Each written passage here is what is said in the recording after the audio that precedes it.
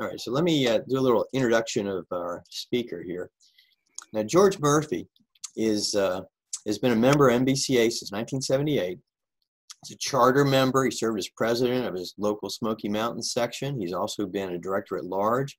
He's served as national treasurer, and of course, he's currently the national technical director for Mercedes-Benz Club of America. He's spoken to our group at most national meetings since like 1986. He's a concourse judge. He's a retired nuclear engineer. He's had at least 15 Mercedes of his own. He works on his own cars.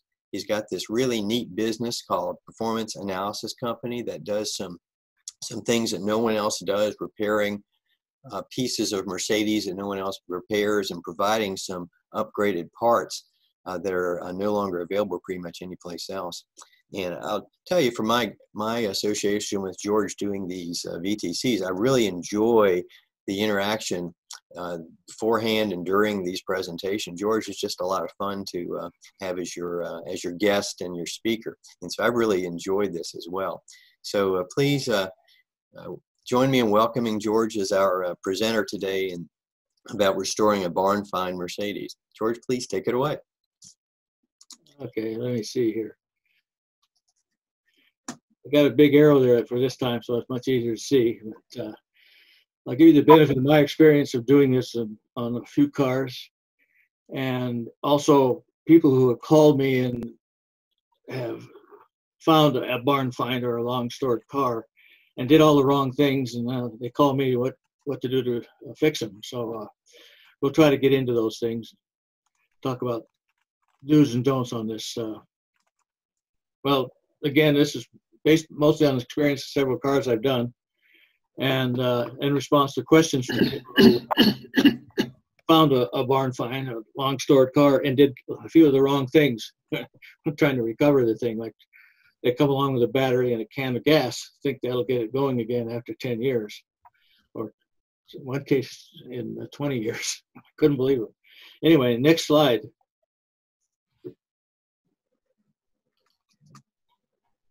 I'm assuming the car's been parked and left for a number of years.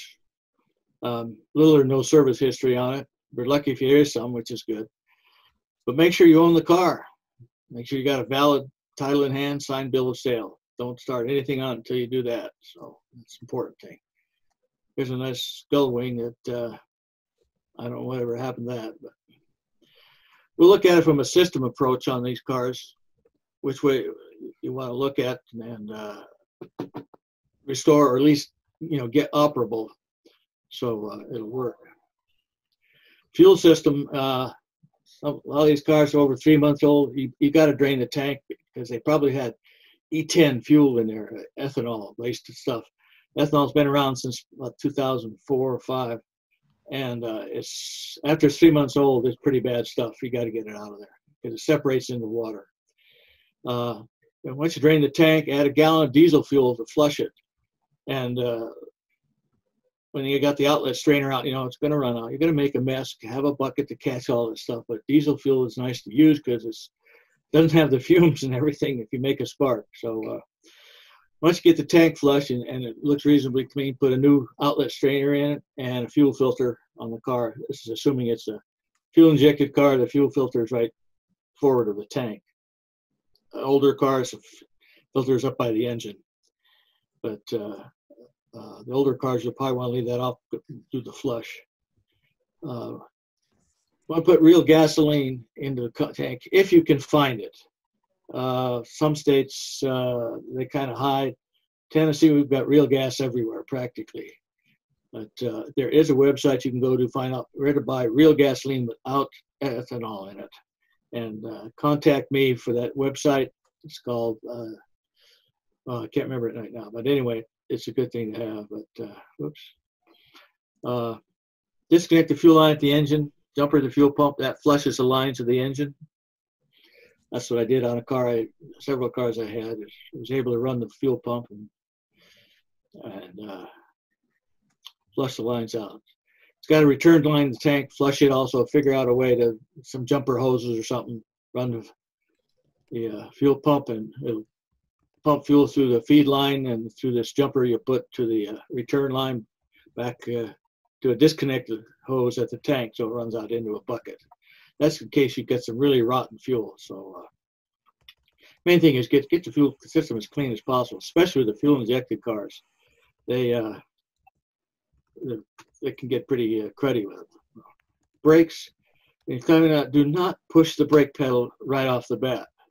You're going to possibly push the master cylinder pistons right into an area of the master cylinder that is kind of cruddy or whatever. And the point is, pushing that brake pedal just pushes all that crud, scores the seal, and you may have to change out the brake master cylinder anyway, or at least put a new kit in it. You might have to do that anyway, but don't jump in there and push on the brake pedal right away. Any car over 15 years old, replace the brake hoses. In my experience, they can start getting a little bad. I had one experience with my 124 car. It was 15 years old at the time. I was getting it ready for autocross, and I noticed one of the hoses had an aneurysm in it, a little bump on it, indicating that the internally had ruptured. So stopped and put all new brake hoses on it. You want to bleed the brake system. Use a pressure bleed. If it's got ABS, you must use a pressure bleed. You can't, pushing the pedal just doesn't do it with the ABS pump in the way, the ABS device. It just doesn't work. And again, I don't use a pumping method if you can avoid it. Don't do it. Inspect the brake pad thickness. If below specs, plan on putting new ones in. I had an MGA, a 1960 MGA I got, and it still had original new pads in it.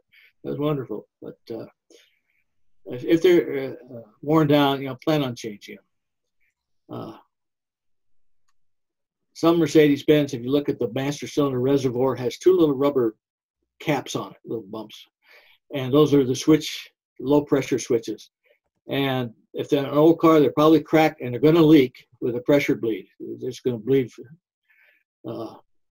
brake pressure right out on the painted surfaces here. I like this Motor Products. It's a nice one. It's got a little hand pump. You can pump it up to whatever pressure you need, pressurize the brake system, and use that, and it makes it really easy. So keep that in mind.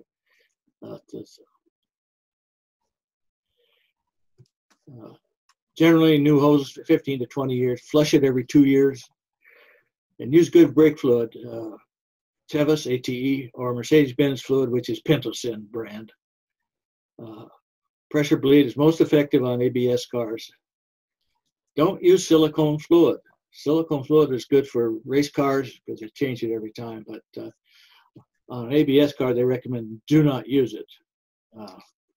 Does not absorb water over a long stored car. The water droplets remain little droplets rather than absorbed in the fluid, and they'll work their ways down to the caliper piston, causing rust eventually. That's a big reason not to use silicone fluid. I know some people like to use it just for street driving. It just isn't right. Pure race cars, they use it. But I do have some procedures for doing the brakes and resolving sticking calipers. I've restored calipers that most people would say, oh, it's stuck, we have to have new ones. No, they're not. They may be stuck a little bit, but I've got them free. Contact me if you want that procedure, because I've been quite successful in restoring disc brakes without having to put new calipers on them. As long as they don't leak, my philosophy, if they don't leak, they're okay. And but they need some exercising, and I have a procedure for doing that. So ignition systems, plug wires, distributor cap and rotor, the internals of the distributor. Make sure the vacuum plate works enough. Right? Pre-75 cars eventually convert to breakerless ignition. It's much better ignition service, and you don't have, with points, as soon as you start the car with new points, they start to wear. Keep that in mind. And yeah, it runs fine for a few thousand miles, but they wear down. I like the breakerless ignition. Matter of fact, I put breakers on 2 gull wings. They come with dual point ignition, almost impossible to set up without putting them on a sun tester. But the electronic ignition put in those gull wings Actually, one was a roaster, one was a go. But the point is, they make a big difference in performance of these older cars. So it's something you might want to consider. Electrical system, fuses, oxide, just in running their car, for instance. I go in and I rotate each fuse back and forth in its clip, and that'll restore the electricity through the fuse. Just rotating the fuse in that spring clip, and it cleans new surface. Make sure the engine to frame cable is there. That's your main ground completes the circuit back to the battery. So make sure that's there and it's tight. 92 and up in the mid 90s, this is a sample of what kind of degradation you'll see in the engine wiring harnesses. And any car in that vintage hasn't been changed, you may have to change it, because this is the kind of thing you might see. Some defect is the car is just running fine until somebody disturbs the wiring. They move wiring around for some purpose, maybe to change spark plugs or whatever. And once it's moved, the insulation just disintegrates, and of course you got bare wires touching each other. You probably get bad operation. So very common in the mid 90s cars. Automatic transmissions, change the fluid, but warm it up before you change it in a car like that, and get it nice and warm. Make sure you drain the torque converter and the cooler. They hold the fluid also. And if you do that, it may take more fluid than you'll see in the book. So point is, when you're refilling an automatic transmission, always only put in 4 quarts to start with, and then start the car. That way the pump will transfer the fluid into the torque converter. If you don't, if you try to put, like most of these transmissions take, say, 7 quarts. Well, put in 4, start the car, and add the other 3. But if you try to put 7 in, it'll overflow onto the floor. You'll see it. So, call from Davis Jason. Excuse me, that I just turned off. Call from Davis Jason. Go away. Okay, but keep it all clean. Generally service. If you get an old car, check the date codes on the tires. If they're over 10 years old, put new ones on. I'll get into the story of this car that I restored a couple of years ago. What they look like. Power steering, same with the transmission. Change the fluid after it's warmed up, about 20 miles on the road operation. And then I have a feed and bleed operation I use. You can email me for that. It's pretty easy. You essentially disconnect the return hose, start the engine, let the old fluid run out while adding new fluid. Make sure the old fluid is running out in a new bucket under the car. And keep adding fluid while it's running. Have its friend cycle the steering back and forth. Be surprised how much crud will come out and how much better the power steering is after the car. I've restored a 20-year-old system that way. Everybody thought, oh, it's shot, and it wasn't shot at all. It worked fine. Cars with hydraulic suspension, 6.3s and 600s. A few people go after 600 anymore, but there's a suspension reservoir. Make sure, on the air suspension, make sure the alcohol's in there, and it gets some moisture out of it. Change the fluid and filter in it after 20 miles road operation. Again, that operates the pump and everything else, kind of gets things moving. And there is a filter in the systems, and plan on changing it, adding new fluid, that sort of thing. There's a feed and bleed operation, works well. Engine, plan on oil and filter change. I like to clean the engine up a little bit, either using not WD-40, but Ajax or something. Spray it on there and brush it on and hose it off with a cold engine. Just be careful of the electronics if they're on the engine. Replace the belts. They're going to be, if they're old, they're going to have bumps in them.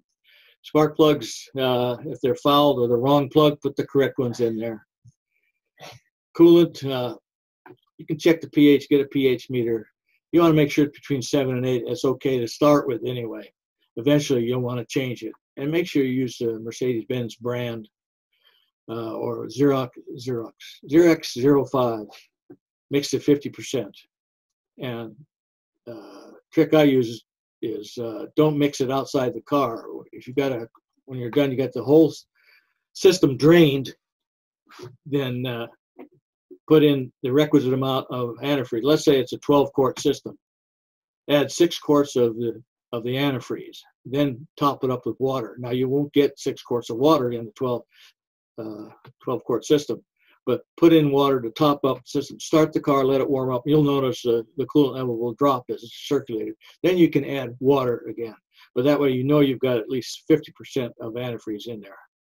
Always watch the engine temperature on the first start. Make sure the thermostat isn't stuck open or closed, and other leaks, stuff like that. So there's a lot of vacuum lines on the older cars, and if they get hard with age, and then they crack and they leak vacuum, that affects the door lock system, the climate control system, the older ones, the cruise control, and all that. So take a look at all those vacuum hoses in the engine compartment, because heat and time, take their toll on them. Gearboxes, check the fluid levels, do a fluid change in them. If you're ever going to change the fluid, always open the fill plug first. Make sure you can get it open. Don't drain it not knowing whether you can open the fill plug for obvious reasons.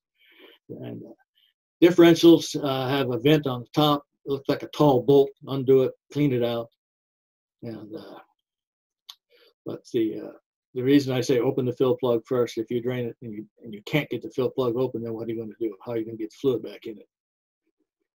Hydraulic clutches, check and replace the fluid. Some cars, I'm going to check the operation before towing it. If it's a manual transmission or an automatic, put them both in neutral if it's going to be towed or loaded onto a flatbed.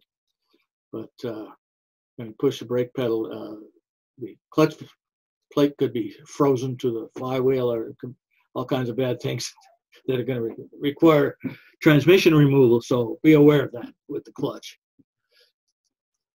And here's some cars I did some work on. I had a 72 300 SL 4.5, had the air suspension on it, sat for 10 years. It only had 40,000 miles on it. The car was absolutely immaculate.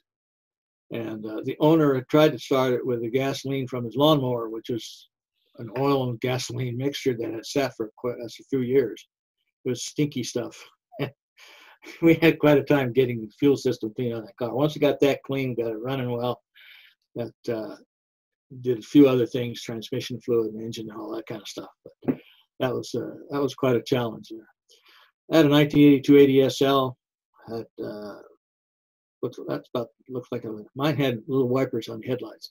But anyway, it was quite a nice car, and it just needed going through and freshening up everything, given its age and neglect.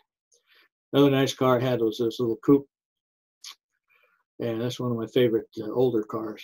And it had twin Zenith carburetors. Those who have ever had these can either curse them or change them out to Webers. And you can do that. But I found some tricks with the Webers, or not with the Webers, with the Zenith, that the typical problem with them. And it involves a stuck heat riser in the manifold, and it continually routes hot exhaust gas up under the carburetors and overheats them, and they warp. The carburetor base warps, or there's a plate there, and it warps. So I learned that, and I took the heat riser and wired it open permanently, and then readjusted the chokes on the Zenith to compensate, and that car ran just fine and cold. But that was a nice little car. It ran well. Latest project I had a few years ago was this 1990 500 SL, and it was something. It was stored in a barn under a cloth cover for 23 years. Had 38 miles on it. I was astounded. It was located about 80 miles from where I live, 80 miles west of me. And the executor of the estate of the owner of the car, who the owner died, the executor somehow got my name and called me and asked what to do with it. And I volunteered to get it going again, make it saleable. He wanted to sell it, of course. So I went out and looked at it, and it was interesting. So I'll get into some of the background on this. It started out in Bellevue, Washington, was where the car came from.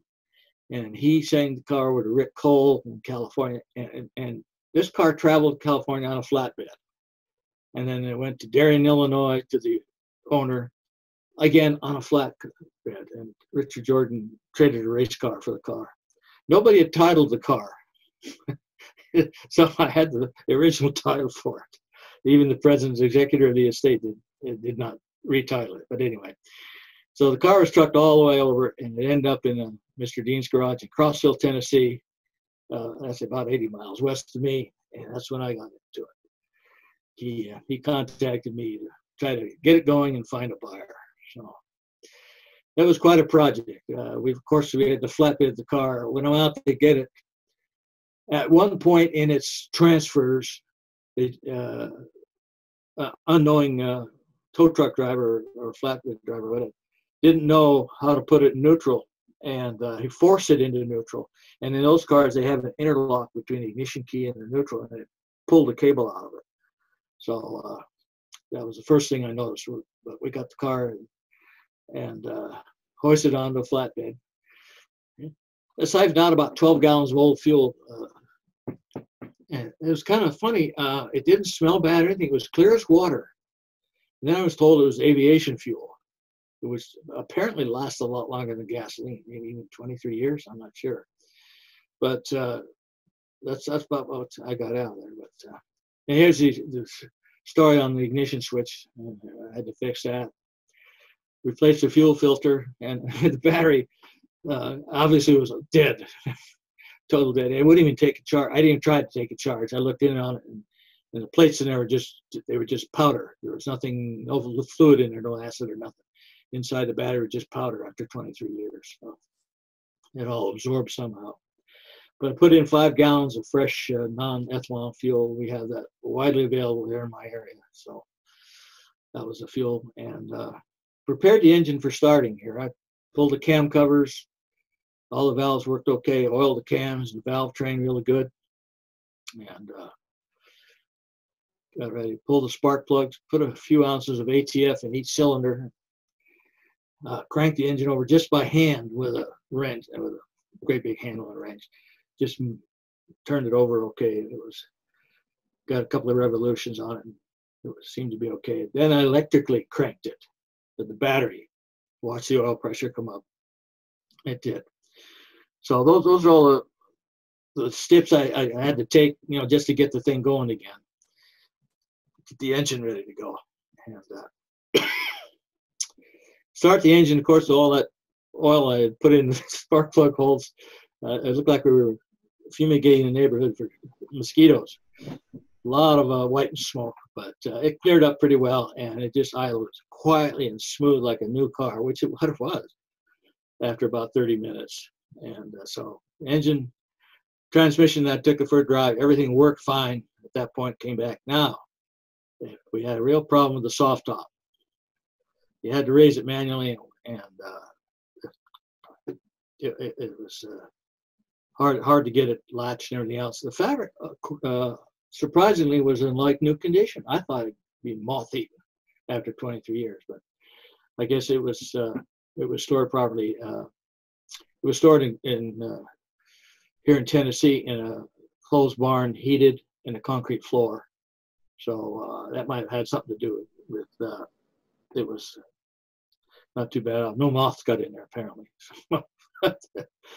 But air conditioning system was down on Freon, and at that time they still took R12, so I topped it up. I had a bottle of it, and I topped it up. The hood pad just was dust. And of course, it was new 23 years ago. It was just dust. I put a big blanket over the engine, brushed it all off, and put a new pad on it, new plastic pins. The plastic pins broke as soon as you tried to pull them out. On that car, there's plastic pins hold the hood pad in, but it was badly disintegrated. Then the tires or something else, I forgot what they were, Bridgestones. They were Bridgestone tires, and they were flat-sided. And the flat part didn't go away when they were fully inflated, but flat on the bottom from the weight of the car sitting for 23 years. And obviously I wasn't going to keep them on the car, but drove it down to the local shop down here to put new tires on it. It's quite a bumpy ride because the tires would not round out at all. But they were kind of funny to look. The tire shop guys had a big laugh. They just set the tire over by, after they took it off, they just said, oh, there, it wouldn't roll away. It just sat on the flat side. Sit there. Radio and amplifier, I had to send those out for refurb at Becker Auto Sound. Reason why, 23 years, the heat and cool cycles, everything else, the capacitors leaked down in the electronics. Of course, that radio had capacitors and the amplifier. They have good sound systems, new, but they had to be refurbished, and Becker Auto Sound went through them, got it all working just great. Like, sounded well, sounded like it should, a new car. Flushed the brake fluid, and the brakes were just fine. Really tested them. And things came out pretty well as far as that goes. So, but the soft top was a big problem. It only went up halfway automatically, and we pulled the top module, cleaned the pins, got rid of the fault codes. I sent it off to Beckman Technology. They tested it, said everything was fine.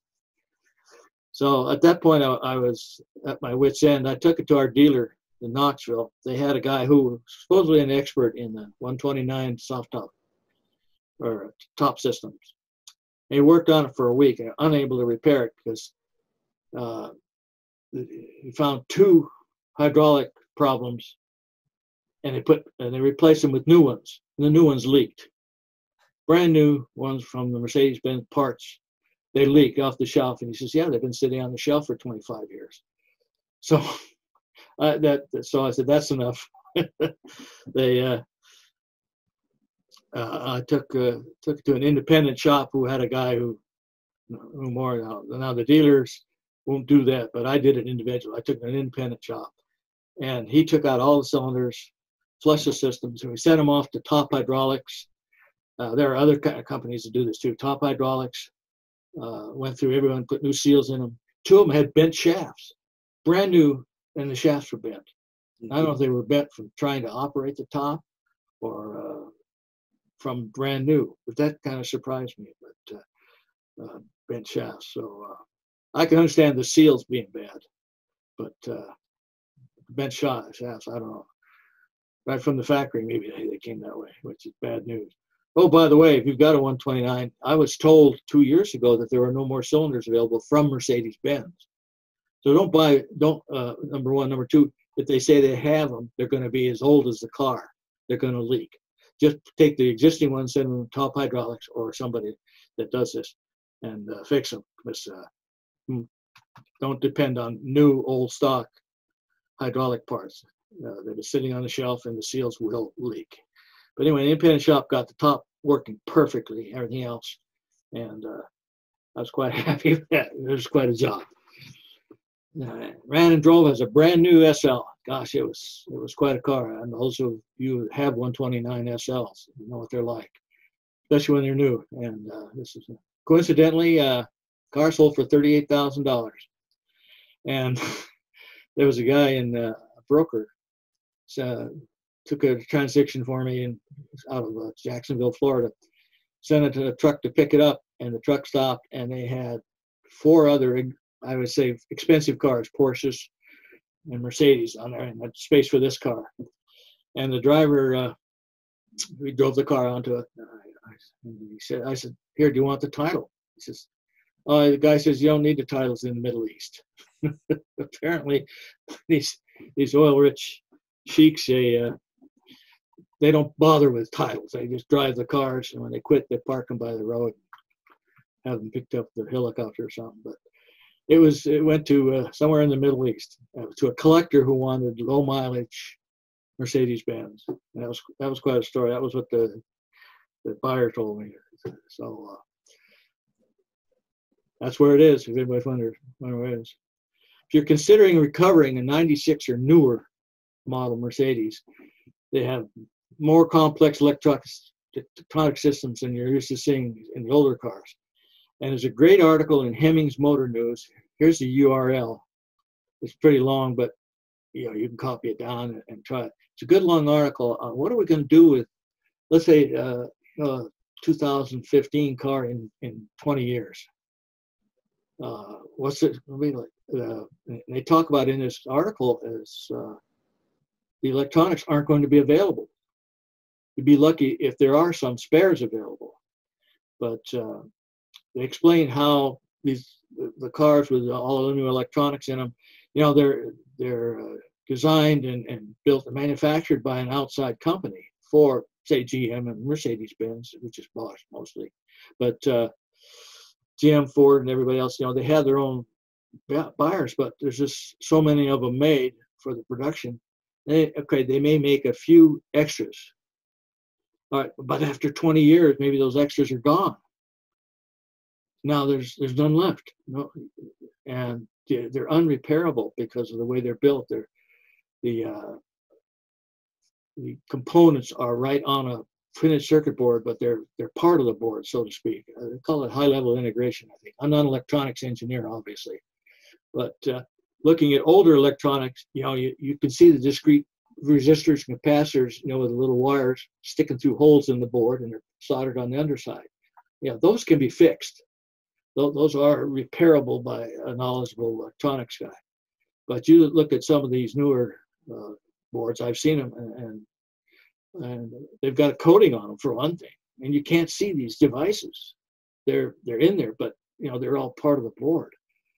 And of course, any testing require maybe determine that a part is bad in there. How you going to change it? You can't. They cannot be changed. So we're going to face some real problems here in restoring cars in 20 and 30 years because of the electronics they're putting in them now. So, but I do recommend get this article, read it over, and maybe help you decide whether or not what cars you want to pick up and restore in a few years. Because here we're 2020, and you know, a 1995 car that sat for a while, it may have some electronic problems. So, for more information on my experience or my files, contact me. Here's my email address and my phone number. And I'm here mostly weekdays. And if you get a recording, just leave a message. I'll get back with you. But I have reams of information and experience on the different cars. Be glad to help you if you want to call me or email me with your problems. It doesn't have to be on just restoring a car, but any problem at all. So I'm available. So any questions, I'll be glad to answer questions. I thank each of you for participating. I especially thank George for hosting this and doing such a great job in answering all these questions. And we certainly hope to see you at our future events. Thank you. Make it.